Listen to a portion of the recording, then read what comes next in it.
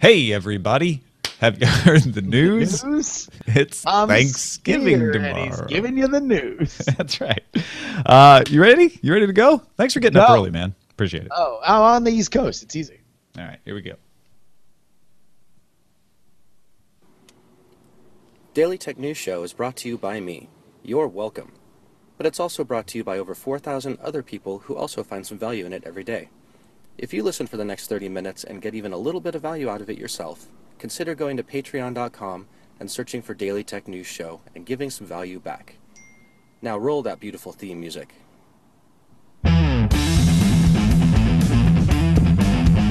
This is the Daily Tech News for Wednesday, November 26th, 2014. I'm Tom Merritt. Joining me today, our regular contributor, Mr. Justin Robert Young, co-host of Night Attack, Weird Things Podcast, and DTNS.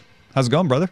Yeah, man. I'm doing well. I'm here with my family in the sweet sunshine state of Florida for Thanksgiving, but no Thanksgiving could really begin before we get into the Daily Tech News. Yes. In fact, if you're wondering why this is in your feed so early, or if you're watching it at 9 a.m. Pacific time or noon Eastern, and wondering why that's happening, well, that's because we're hitting the road out here in the United States. Everybody's got to get a jump on the traffic, which means the traffic will be horrible no matter when you leave.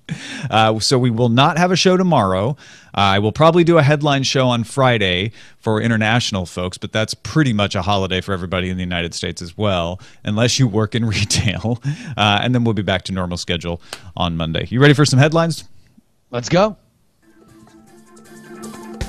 Sources tell Bloomberg that Sony is developing a watch with an e-ink-like screen on the face and on the watch bands. It's one of the products set to come out of Sony's business creation division that was set up by CEO Kaz Hirai this year to encourage innovation. That division is also developing a bunch of other products. Bloomberg mentions another one called Mesh, which uses small blocks with sensors, LEDs, and buttons to allow you to assemble them for rapid prototyping. And they say they're about the size of a small chunk of gum, so I guess like a bubblicious chunk of gum.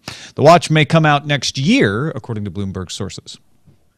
Very interesting idea, and I'm curious to see, A, where the price point is, and B, what the developer's kit looks like. Because to me, this is all a blank canvas, depending on what people want to do with it. Yeah, it's for sure. And I'm wondering, too, if the people who have done a similar watch and kickstarted it, or maybe it was Indiegogo, they crowdfunded it anyway, are going to be filing any kind of patent lawsuits, because it looks very similar to another watch that's out there. I mean, we'll see where that pebble dropped into the pond ripples. CNET reports that the U.S. mission to the European Union has made a statement regarding the possibility that the EU would explore breaking up Google under antitrust regulations. The mission emailed the Wall Street Journal and noted concern with the proposal, saying, quote, "It is important that the process of identifying competitive harms and potential remedies be based on objective and impartial findings and not be politicized," end quote. Additionally, Ars Technica reports U.S. House Judiciary Committee Chairman Bob Gutale wrote to the It's good lat. I think it's good lat. Good, well, for this it's either good lat or good latte. It's good latte. Wrote to the European members objecting to the players, as did Senator Rob Wyden and Orrin Hatch, and Representatives Dave Camp and Sander Levin. And a third letter was signed by 12 members of the U.S. Congress, led by Representative Anna Eshoo, all of whom have great aides who did a great job in getting their names out on this story. And let's not politicize it, but let's have every politician from the United States send a separate letter about this. I think I understand what they're saying. This is a very important thing. It has long-lasting ramifications, but to me, it has more ramifications for Europe than it necessarily does for Google. Google can figure out a way to diversify their business. For Europe, it is a bad sign that if you get very, very successful, that the government will look to regulate you. And boy, does the EU not have a way to look away from Google. I don't know how to say it without sounded accusatory, but they're really fascinated with Google. Bloomberg Businessweek reports the European Union's Article 29 Working Party will publish guidelines this week recommending search engines like Google apply the right to be forgotten request to all versions of search engines available in Europe. That would include the .com domain name. It would pretty much include every domain name, since no search engine, including Google, restricts its search engine domains to one country, usually. The group also rebuked Google for notifying news outlets when story links were removed. They said, you don't need to do that. You're just being bitchy. The guidelines aren't legally binding, but national regulators can use them to exert pressure on Google to follow them. The EU and Google. At some point, get a room, you two. Yeah, well, and this one I have a problem with. The EU deciding that there's a right to be forgotten and requiring search engines to remove it, that's fine. Google's response saying, great, well, we're going to tell news sources when we delink their results. I know we don't have to, but we're going to do that to shine a light on this. That's fine too. But then saying also Google and Bing and Yahoo, you all have to remove your right to be forgotten request items from every search engine in the world. Now that starts to affect me directly. Don't do that. That's not okay. And without making this, I don't want to politicize this here, Tom. I'm having my aide write a letter right now. Sure, which is why Justin Young, representative of Florida, This is a problem. Government, very historically, is not great at being on the cutting edge of understanding where the connection between kitchen table problems and technical solutions are. And this, to me, represents a little bit of a overstatement on, hey, this is a good thing, and now you need to do this other good thing across this platform. Yeah, I mean, they basically said, wait, you mean people can go to other search engines and still find these links? Well, that's not okay. The right to be forgotten is the right to be totally forgotten. I get the logic on that side, but then you're suddenly passing rules for the rest of the world. That doesn't seem so good. No. Recode reports that Amazon has reduced the price of its Fire phone to $199 unlocked, a $250 price cut off the already reduced phone. The original unlock price was $649 by comparison. Amazon is also including a year of free Amazon Prime, which normally costs $99 itself. An Amazon Fire phone on a 2-year contract, still 99 cents. It's like your uncle that shows up for Thanksgiving dinner with like, hey guys, do you want to buy my stuff? I got some more stuff. Look, I still got those phones. I make them real cheap. Amazon is just you have to tip your hat to how much they throw against the wall to see what sticks. But this Fire phone has certainly hopefully within Amazon is kind of a wake-up call that not all of these super low margin items are going to pay off. If I had to guess, Amazon is undaunted. All of this here is like, yeah, we got to move this inventory. We got to get it out of here, and it's better to have it in people's hands, even if we lose some money on it. But version 2 will be better because it's exactly what they did with the Kindle. Now, whether it'll work this time or not, I don't know. Well, the Kindle was a success, though. Was it? I mean, it was definitely more of a success than this. They didn't slash the price to nothing. You're right. They readers love their Kindles because it was in Amazon's core competency. This one is arguably didn't. This first one arguably didn't sell in great numbers. It was hugely expensive. It was criticized and it was ugly. And Amazon turned it around and made it an amazing thing as it went. They didn't start nearly as far behind as they are with the Fire phone. Yeah, I mean, I've joked that it will eventually just be the Fire paperweight. Also, phone capability. TechCrunch reports the Global Web Index now ranks Tumblr as the fastest growing social network. Hey, look at that. Good news from Marissa Meyer. 120% growth in active users over the last 6 months. Pinterest is second at 111%, and Instagram now third at 64%. Facebook is almost flat in active user growth at 2%. Twitter grew 26%. So they're not doing too bad.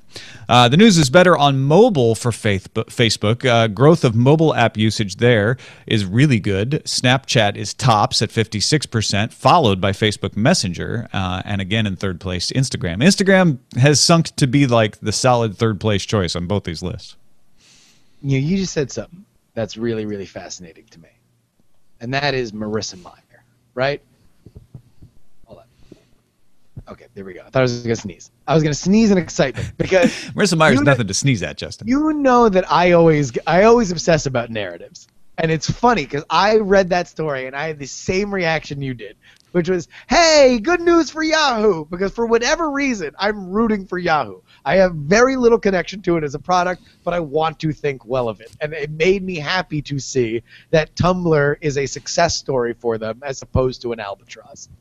Yeah, I mean, Yahoo has been being raked over the coals recently. So, you know, I think I just like to see any company get good news.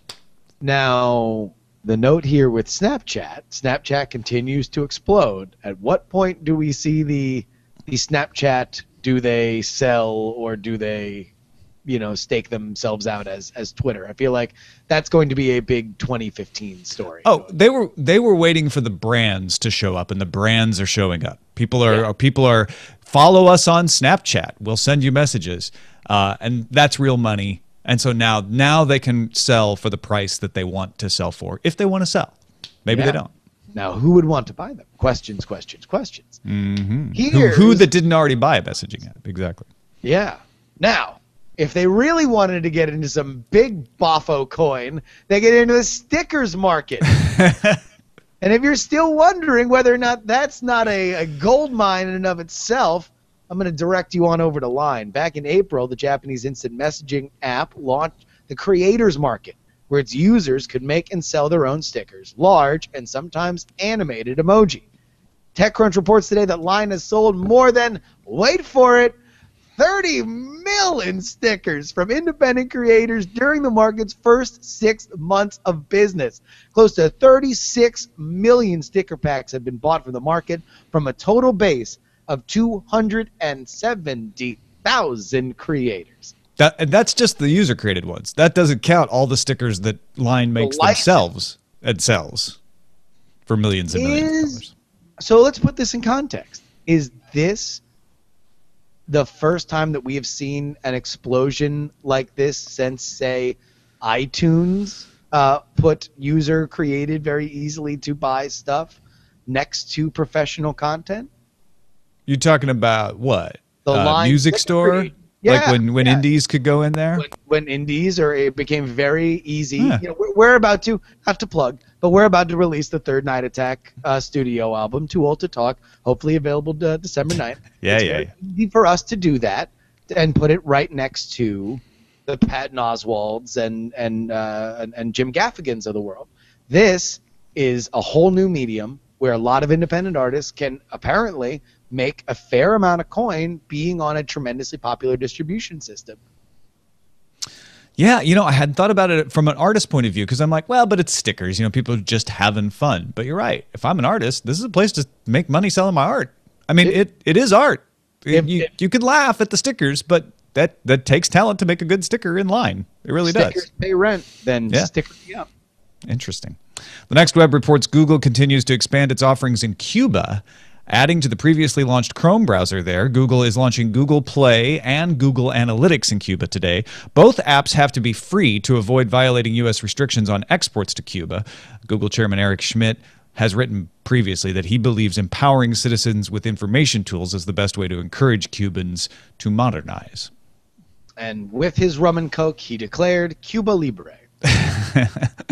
Well, he declared Google Play Libre because he didn't want to violate the export ban. Indeed. CNET reports Huawei is partnering with South Korean mobile telecommunications companies SK Telecom, KT, and LGU Plus to establish 5G networks. Official standards for 5G haven't been set yet, but we're talking speeds around 1,000 times faster than LTE by 2020. Huawei is considering building an R&D center in South Korea. I just love to hear that 5G is now starting to get talked about. Like, that's exciting. Absolutely. And the more that Huawei pushes, the more I feel that American-based companies will look to build and compete, because Huawei seems to be the big villain for American telecom. Does make me wonder. 3G was first in Europe, 4G was first in the US, And in both cases, the telecoms were so busy building out 3G in Europe that they were late to jump on 4G. And so the U.S. took advantage. I'm wondering if Korea gets 5G first. It's way too early to say for sure. Smaller problem to solve, right? You know, Yeah. certainly smaller than both the United States rollout and European rollout, so it wouldn't shock me. The Verge reports that NASA astronauts aboard the International Space Station have become the first people to print a 3D object in space. The printer, like literally in space. The printer was installed aboard the ISS last week by NASA's commander Barry Butch Wilmore and was used to produce a replacement plastic faceplate for the 3D printer itself, because if you're an astronaut traveling to Mars, you might need to 3D print another 3D printer someday. The parts printed will be sent back to Earth in 2015 to check differences between manufacturing in space versus Earth. NASA is testing the viability of producing replacement parts in space, because that could save them a lot of money, as well as the effect of zero gravity on 3D printing. You know, this is not just bringing a bunch of moldy bread up to space and seeing what happens. You know, this is not a science project in the way that we like to think of, just observing something in a different atmosphere to see how it's different. A 3D printing solution is a key cog to long-term space travel. So this is really, really rad to see this in practice. Absolutely. Time now for some news from you. These are submitted on our subreddit. Get in there and join them. dailytechnewsshow.reddit.com. There's tons of great stuff going on in there. All kinds of stories being submitted. And the voting is what makes it helpful, because I get to see, like, all right, a lot of people are really interested in that particular story. Okay. One of our constant awesome contributors in there is Abituela con Dulce, who I'm trying to get better at pronouncing your name. Passes along a Gizmodo report that Google's new Times Square billboard is very large. The billboard promotes the Android operating system, uses 24 million LED megapixels, a cost of $2.5 million over 4 weeks. It's also interactive. Passersby can climb up on a platform and play games using a 20-foot Android avatar that they create by using Google's Androidify website or the app for the same thing. Now, is that 2.5 million just in electricity cost, or is I think if I'm reading this story right, that's what they pay for the space. Wow. Although, I mean, I guess I don't know if I would think that cheaper would make more sense. I don't know if the electricity and the LEDs are included. Maybe they are. Yeah. MacByte submitted an Engadget expose rant on why so many video games arrive, quote unquote, broken. That's their word, not ours. Get your ethics and video game journalism conversations on their comment thread. But they do a game-by-game breakdown of some of the major titles, including Halo, the Master Chief Collection, and Assassin's Creed Unity. Worth a read. Go ahead and check it out. Yeah, I mean, I brought this up because MacBytes had submitted it, and it was voted way up by people, and it's become a very big issue where, you know, Halo Master Chief came out and it's still broken for multiplayer. Yeah. Assassin's Creed had frame rate drops and bugs like crazy, and there's other examples in this rant as well. And he asked a really important question here, which is, hey guys, is this okay? Like, I know it's more complicated to do multiplayer, and I know you're always going to have some bugs, but he feels like maybe these game manufacturers are starting to just ship anyway, and then we'll fix it later. And he's like, I don't know if I want to spend my money on stuff like that. You want to know what I think has kind of changed on this? Is we have seen so many indie developers make so many compelling iPhone and Android games that are, granted, on a tremendously smaller scale. But even the stuff that comes out on Steam that is with, you know, 2 or 3 person development studios, when all those exist and you see that they are more stable than AAA titles with exponentially larger budgets and plugged into organizations that have years and decades of experience of developing stuff, it's hard not to now look at them with a more critical eye. Yeah, absolutely. And he goes into that on this article about how it used to just, you know, maybe you had to blow on the cartridge, but that's it. It's Ben Gilbert who is writing this at Engadget.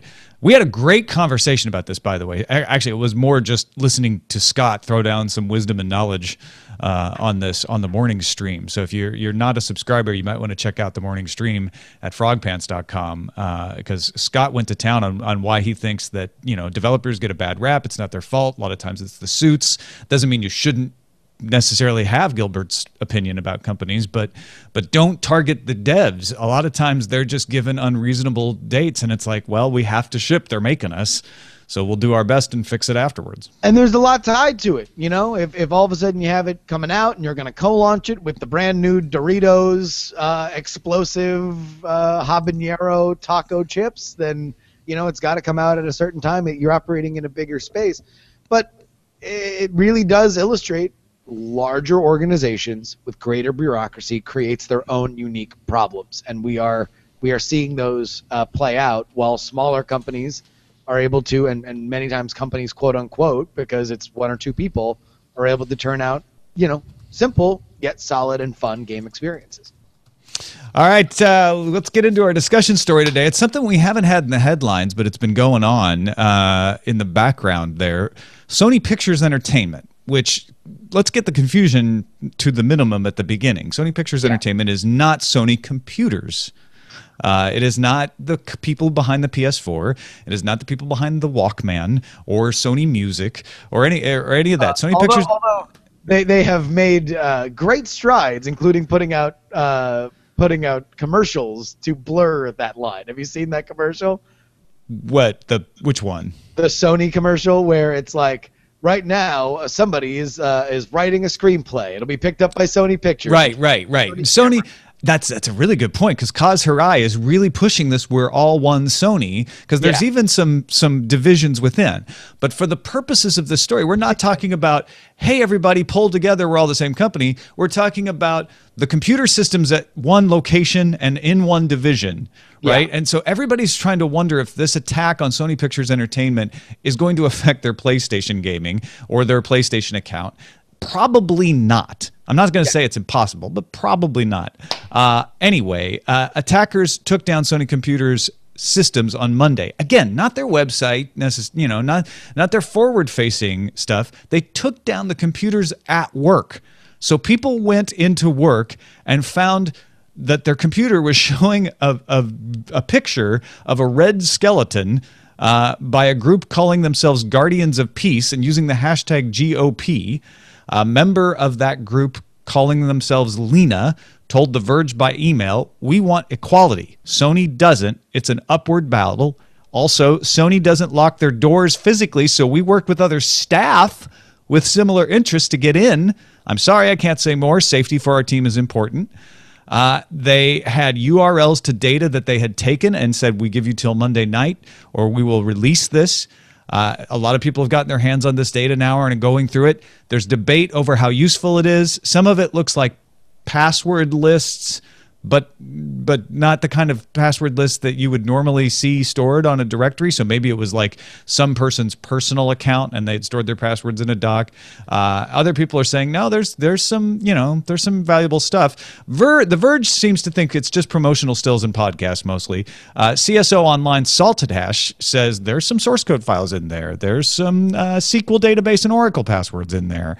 Those could be damaging. So far, we haven't seen any damaging results from this yet, but people on Reddit are pouring through this and looking at every nook and cranny. So probably would have seen something by now if there was something truly interesting in there, but maybe they haven't gone through all of it and still trying to figure out if they've actually got the system back online. Last report was 4 hours ago from Engadget that I saw, and they hadn't.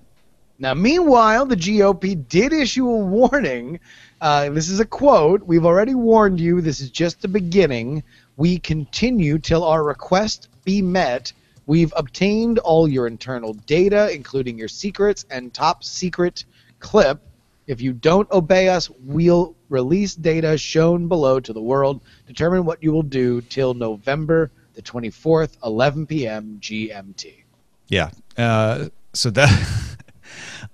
we actually had Dana Brunetti, who's not a Sony Pictures entertainment person. He's an executive producer at Trigger Street, works on House of Cards, and is currently producing 50 Shades of Grey, the movie. He mentioned it in the pre-show. He's like, "Did you guys hear about that Sony hack?" He's like, "I've had trouble getting in touch with people." So this is a real thing where people can't use their email. They can't use the phone system at the office. They're having to do some things the old-fashioned way. A couple of Twitter accounts got hacked. And there was some interesting stuff posted on those that seems to have come from GOP, accusing Sony's CEO of being a criminal, Michael Linton. Not Sony CEO, I'm sorry, Sony Pictures CEO, Sony Pictures Entertainment CEO, Michael Linton. The weird thing about this is it's not a hack of a database for credit card numbers. It's not a hack of passwords. This is personal. Whatever's going on, they're trying to affect some sort of change on Sony's personnel, including the CEO. Or it's hackers who want a big trophy, because if you know, sure, for whatever they would want, if it makes a bunch of noise and everybody knows that Guardians of Peace took down Sony Pictures, then it's covered in the trades, it's covered in the business, outlets, and now they have a big 5-point buck on their wall that gets their name out there. Sure, so, and it could be that. Well, I mean, it can be all these things, right? Yeah. It can. There's some conspiracy theorists saying that it's a Sony stunt to promote a movie, because it kind of looks like a movie thing. When you look at the image of the red skeleton, you're like, that looks like something you would put in a bad hacker movie. Sure. But I also don't think Sony would take down their own employees' emails as a stunt. Oh my God, how amazing would it be if they got a cease and desist letter from Disney for infringing on the Red Skull intellectual property? I think Brian and Scott were asking about that. They're like, "Is this like Red Skull? Like Red Skull?" This is a really interesting attack, though, and yeah, it's a hack, but it's more than just a hack. Hacking isn't always bad. This is an attack. They're trying to make a demand. It is unclear what they want from the things we've seen publicly. There's sort of an attitude of, you know what you did, Sony Pictures Entertainment, and you need to fix it. Be suspicious on how motivated this is by a cause, because this is the point of greatest platform for them. When they take down the site and they have the opportunity to put out their unadulterated message out there, you would think that if this was about suing downloaders for stuff, or having onerous lawsuits out for other whatever pet cause they have, this is the time to say, we are fighting for X, Y, and Z, and you need to change A, B, and C. They didn't do that. They said, we heard what you did, and we just took you down. Yeah, and it's really hard to do what they did, like hack into everybody's desktop like that, without some kind of inside help, which makes me think they did have somebody on the inside. That part is probably not a lie. Oh, I don't doubt it. I mean, still doesn't shed light on their purposes, though. The U.S. military has, right. There's been an Edward Snowden in the world, exactly. too. I mean, Bradley Manning turned over stuff to WikiLeaks. It is not uncommon that in large, gigantic organizations there are disaffected members of them, and they can cooperate with malicious interests outside the gates. Yeah. All right. Well, we're not going to solve it today, but BioCow says last report still down too. If people are looking around that, Jenny is going to update us if we hear anything else. And by the time you listen to this, maybe it'll have changed. But also -1 point for Guardians of Peace to not have the skull say, you didn't say the magic word. They're not Guardians of the Galaxy. Guardians of Peace. Take a look at the. According to Sony, they may still be a bunch of a-holes.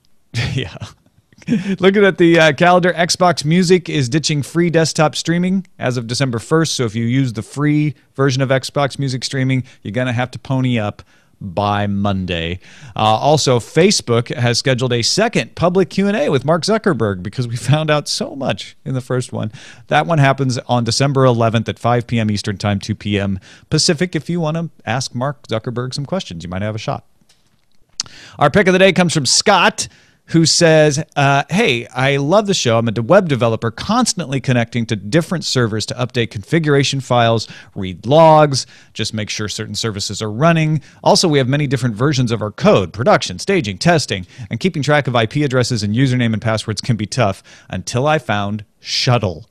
Maybe Sony should listen to this. It's at fitzrev. It's a GitHub, actually. I think it's fitzrev.github.io/shuttle. We'll have the link in the show notes. It's a Mac-only program, but it sits in the menu bar and allows you to group servers, name them, have different parameters when connecting to them, and Scott says it has made things so much easier. Also, all the code is on GitHub, so you can see how it works and contribute to the code if you'd like. It's not something I've used, but that's what these picks are about. Sometimes they're things I use and can recommend. Sometimes it's folks in the audience. And I didn't see any horrible reviews of Shuttle out there when I did a quick check. So you might want to take a look, see if you agree with Scott. Thanks for the pick, Scott. Folks, send your picks to us, too. You got one, you're like, wait a minute, I know something. I don't care what it could be about coffee. I have a coffee pick every once in a while. It can be about your favorite gadget, whatever. You got to pick. You're like, actually, I think geeks would like this. Send it to us. Feedback at dailytechnewsshow.com. And you can find my picks at dailytechnewsshow.com/picks. Just one real quick email for our message of the day. It comes from Cappy in Tampa, Florida, where it's very wet and raining. Can you confirm that? Are you close enough? I'm on the other side of the state, but Yeah, if okay. it's Florida, it is likely wet and and raining. Cappy says, want to let you know your discussion about Region with Nicole Spagnuolo truly made me want more episodes of Chuck, the TV show, because he was the intercept. His mind programmed with all of the secrets of the NSA and CIA. I imagine that the state actors that developed Region in order to be a platform in which to infect particular targets in other governments and industry weren't thinking of Chuck when they did it, but I'm glad you were. yeah. Thought that was pretty amusing. Thanks, Cappy. And thank you, Justin Robert Young. Yeah. Thank you. No, you're right. No, thank you. Justin Robert Young, regular contributor on DTNS. You can follow him on the Twitters at twitter.com/JustinRYoung. Find him at Night Attack. Find him at Weird Things. Anything going on in particular you should let folks know about? Yeah, this Friday, Black Friday, I will be updating and releasing the new 2015 edition of my Christmas short story collection, Go Home Santa, You're Drunk. We got all the stories that were there from the original incarnation that I released last year, as well as 3 new short stories, including It's Not the Holidays, unless there's a Justin Robert Young penned poem about Santa Claus bringing violent and sudden retribution to street pimps. And like last year's What Did Pimps Get for Christmas, we have the logical continuation of Santa's saga, Mac of the Year, a Christmas poem to beat the band. It's Go Home Santa, You're Still Drunk. Yes. Yeah, I mean, like, really, it's I should have renamed it. It's starting to get embarrassing, Santa. You're embarrassing. You're just embarrassing yourself and others. So where can people find that? That'll be gohomesanta.com. But go ahead and pay attention to my Twitter and Facebook and Snapchat and Instagram, and I will let everybody know that it is available on Black Friday. Also, folks, if you are in the market for a Daily Tech News Show t-shirt or mug, I know some of you were, you can get one in the new DTNS store at dailytechnewsshow.com/store. And David Michael, who's running that store for us, started a sale starting on midnight Friday morning until midnight Monday night. Use the code DTNSBF2014, and you get 10% off. So check that out, dailytechnewsshow.com. Wait, what's that offer code again? Say that offer code again slower. DTNSBF2014. So Daily Tech News Show Black Friday 2014. There you go. Yeah. Not best friend, although it could be that too. Hey, and you know what? It's going to be Thanksgiving tomorrow in the United States, and I know not everywhere is celebrating it, but we are here, and other countries have their own Thanksgiving-like ceremonies. Canada has a Thanksgiving. So I want to take this opportunity to say I am really thankful for my bosses. I've had great bosses throughout my career. Jeff Alexander and Kevin Fisher at WGEL, Terry Dugan-Nolan at WPGU, Vicky at NPR, and Drew Graham, Monica Schultz, and Jennifer Cook at Half Price Books, Regina Preciado, Greg Brannon, Peter Hammersley at Tech TV, Mark Larkin, Patrick Houston, Bonnie Gannon at CNET, Leo Laporte at Twit, and you. You are my favorite boss. Thank you so much for making Daily Tech News Show actually happen. I sincerely appreciate it. You don't know how thankful I am. Yeah, no, is this was it like around a year ago that the dominoes started to fall? That Getting close. Glorious. Getting close. The official incept date. Yeah. I don't know. Daily Tech News Show obviously launched on January 2nd, but yeah, I think it was around December 5th or so that I'll tell you what. Had to start thinking about stuff.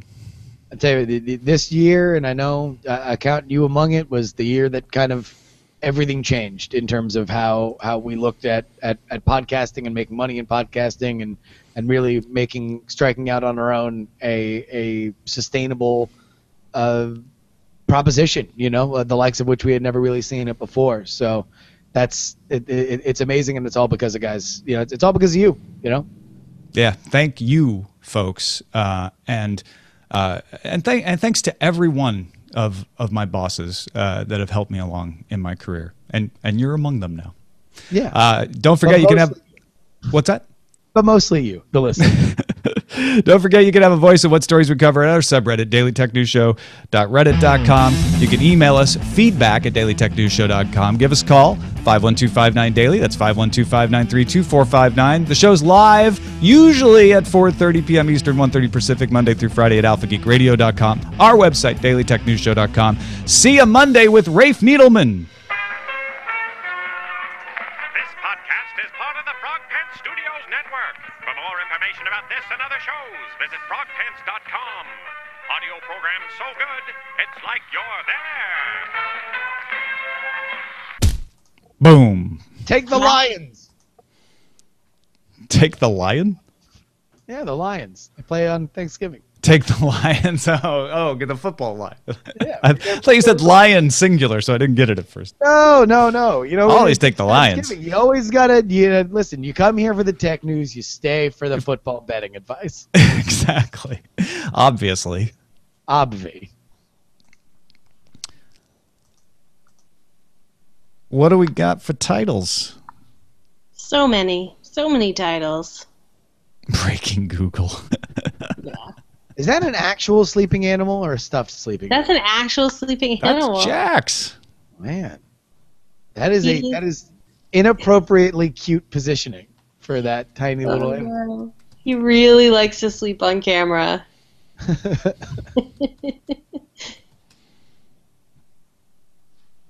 Oh wait, titles. The right to be Google. I kind of like that one. The right to be Google is great. Yeah. Also, free to be me and Google.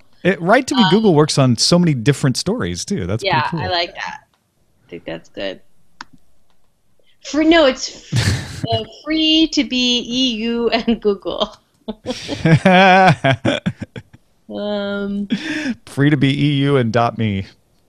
Me and you. No, it's free to be Google and EU. No, I'm losing myself in the bit. Okay, let's see. Are there any other ones? By the powers of Red Skull.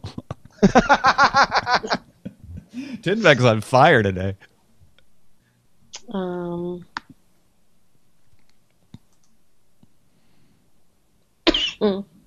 Yeah, I kind of like that one.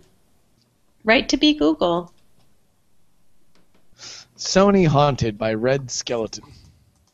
Red Skeleton. That's actually really funny. Brian Ibbett said that on Morning Stream. He's like, wait, Red Skeleton? I'm like, I wish it had been Red Skeleton. All right. Man. I probably can't, but I'll give it a shot. Arjavrawal? That's not right. Arjavrawal? He asked if I could pronounce his nick or her. Oh. This is my. I imagine I have the emphasis on the wrong syllable. My walking nightmare is going through a 5 news from you segment where I can pronounce none of the names of contributors who do a lot of hard work for this program every single day, and I just spit on their effort by mispronouncing their name. You just fall all over yourself with apologies. Yeah, I just. What's funny is Habituela con Dulce told me how to pronounce her username back in the TNT days. Yeah. And I thought I was doing it right. And then other people started correcting me recently. And so I think my pronunciation probably drifted. So I haven't heard from her recently. But What she does that seemed to be mean? fine. Well, what is it with sugar It's a dessert, I think. or with creamy sugar, dulce? Yeah. All right. Actually, I got to. My mom just walked in. You guys want to say hi to my mom? Yes. Yeah. Mom, come here. The internet wants to say hi. That is designed to get a mom so far away from an internet. Not Justin's mom. This is my mom. Say hi, Mom. Hey, good to see you again. Hey, Happy good to see you Thanksgiving. too. Thank you. Same to you. How is everyone? We're doing great. This is Tom and Jenny. They do the Daily Tech News Show. I met Tom. Yeah, we met at DragonCon. Dragon Con. Yeah. And Jenny is the producer of Daily Tech News Show. Hi. And so Hi, now Jenny. I'm a weekly contributor on Daily Tech News Show. Awesome. See? Yeah, thank you for making Justin so we can use him on the show. I'm very proud to have contributed to all of your successes. Have a great weekend, everyone. Good Thanks, you too. All right, guys. I'll see ya. All right, take care, Justin. Bye. Happy Thanksgiving, man. Jax, it's okay. Jax is like, what's with all this Jax woke up the and was like, yelling? I don't know. I don't know. Who's yelling? Look at a sleepy old man. He really is, isn't he? And there he goes. With his old man mouth. Yeah. Pudding.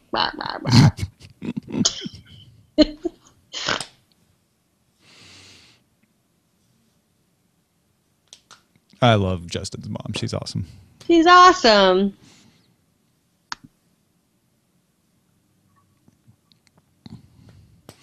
So, yeah, Moms are we're- definitely awesome. We are going with Right to be Google, I think so. in case you were wondering. I'm exporting the MP3 right now. Then I have to go put Sawyer's Kennel in the car. Yeah. I think everything else is taken. Do they travel well?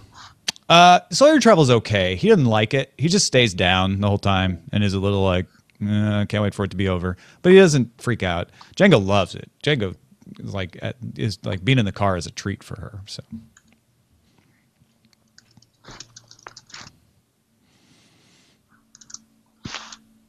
Yeah, Jax is not a car person, mostly because he's 7 pounds and tiny. As he And bounces therefore, around. might as well be on an ocean liner. Like, he does not like the car. Oh, poor thing. Maybe that's why Sawyer doesn't like it as much, as he's lighter than Django. Yeah. I mean, I literally always feel like every time I take a turn, Jax can feel like gravity kind of lifting up a little Well, the way bit. you just described it, I'm imagining him like bouncing off the wall as you take a left turn. Right. Like We in never free, take him like he's anywhere. on the space station and he's just in free fall. Yeah, we never take him anywhere long enough to put him in a kennel, but we do like, he has a little bed, a little car bed, so he can sleep in the car. That's And then- nice. He gets all his excitement when we take him I to play tried the Google. car bed thing, but neither one of them would do it. They both were just like, me. Come here. Seb Gunn says that's why I don't like cars that bounce around. Jax is like, why? I was so comfortable. No, Theater Monkey, they don't have special travel chew toys. I tried that too. I tried putting toys in the car and they just ignore them. Sawyer just stays down and Django's more fun looking out the window than doing anything else. I think Yeah. she imagines that she is flying. Like, I'm going this fast. This is great. That's the look I see on her face.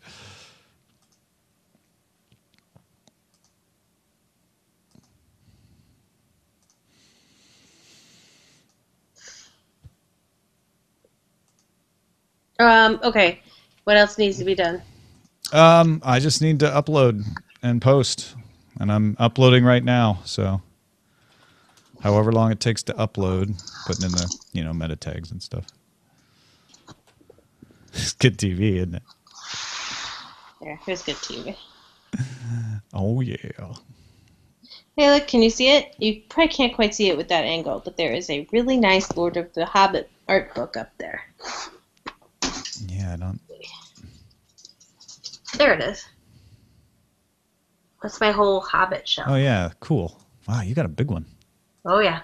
That's the other bookshelf, other than the other 3 bookshelves that I have, because I read books. I like reading books. Reading books is good.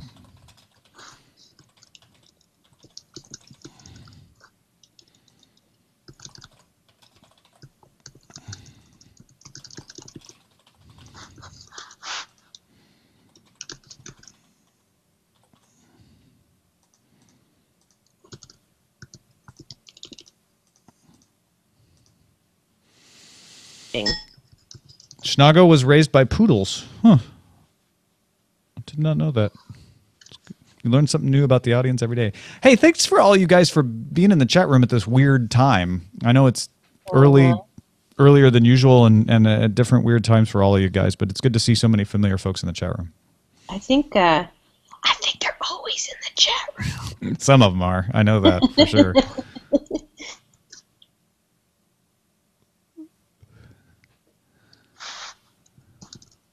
It's a good time in there.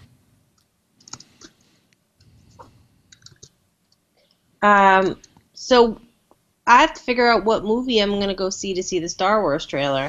I think it's a family affair for me, so I'm going to have to defer to whatever the Riveras think. But my choice would be when you said family, what you really meant was wives.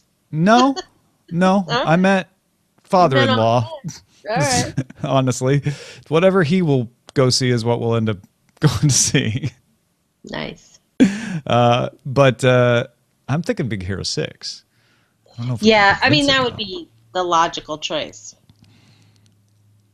It may not be action. He likes action stuff. Well, does the Hunger Games count as action? We already saw it, or Eileen and I did. Yeah. You know, one time we went, Eileen had free tickets to see The Fault in Our Stars because she had worked on one of the YouTube videos. And her dad didn't want to go see it. So they went to see Live, Die, Repeat. What was the name? And see, that worked on me. I can't remember the actual Edge of Tomorrow. They went to see Edge of Tomorrow with Eileen's sister and her husband while we saw Fault in Our Stars. So maybe it'll be something like that. Because apparently it's before all the movies at the theater, right? As long as you're in the right theater complex. I don't know. There's some weird, confusing rules. Like, if I were going to a theater just to see that trailer, I'd ask real careful questions. Yeah. Because there was some indication that, like, Big Hero 6 would get it first if it was in that... Well, Regal has said point blank, all of our movies will have it shown before them. But the others haven't clarified that. So... Here's my other issue. No one's going to be able to hear the trailer because everybody's just going to be screaming. So I know, true. Maybe, I hate to say this, am I old enough now to just say I think I'm just going to wait for it to be online? Oh, that's terrible. But, like, the problem with the movie-going experience, like, it's 88 seconds. By the time people shut down, it'll be half over. Yeah. Like, they should play it twice. Oh, they should, actually. I don't think anyone would mind either. No. I certainly wouldn't. Yeah. All right. And also, there'll be a blow-by-blow breakdown of it, even just in print, like 30 seconds after the first showing of the first movie on the East Coast. So, oh no. Hey. I'm officially old. Thanks, Sean. Sean just bought a coffee mug. You're awesome. Oh, thanks, John. I know, it's been really fun watching people buy stuff. And very gratifying.